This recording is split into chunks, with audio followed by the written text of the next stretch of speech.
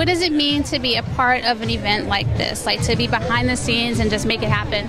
Yeah, it's very important to me to be a part of something like this. I came to LA when I was 19. I didn't know anybody. So AIF's whole goal is to welcome people from Australia and New Zealand over here and say, hey, you're not alone. Here's a place you can get an apartment, or you can, here's how to fix up your utilities, So it just was really a great little, welcome pad, if you will, and provides you with connections and things like that, and makes the transition, I guess, a little bit easier. And I just think that's worth its weight in gold. That's cool. What was the transition like for you? I'm not from here either, so I always like to ask people, like, when you move here, what is it like? Well, coming from Australia, it's obviously completely different. But I remember the big thing in my head at the time was I felt like I was in the movies, right? Because all the movies I'd grown up on were all filmed here.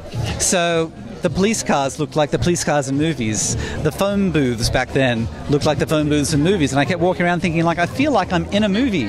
So it was actually a lot of fun. But obviously huge cultural differences and not knowing anyone. It just felt like this massive city of 30 million people, and who am I and how am I going to make it, and all that kind of stuff. So quite terrifying at times. And at times I didn't have enough money to buy lunch or dinner. I was scraping the bottom of my bags for 6-day-old muffins. So, yeah. So but unfortunately it's all worked out, and I get to make a living doing this now. So it's the best. What surprised you the most when you moved here? I never got homesick. Yeah, I kept expecting it. Everyone kept saying you're going to get homesick 3 months, 6 months. Still waiting. And I made my own home here. I've family here now and all that stuff. So your home is where your heart is, and awesome. My heart was here. And then, what are you most excited about with tonight's event?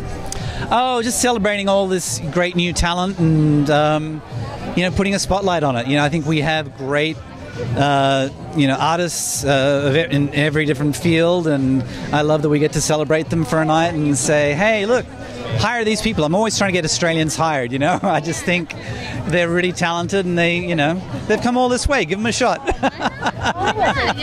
You guys have some really great talent out here tonight, so this is amazing. We do.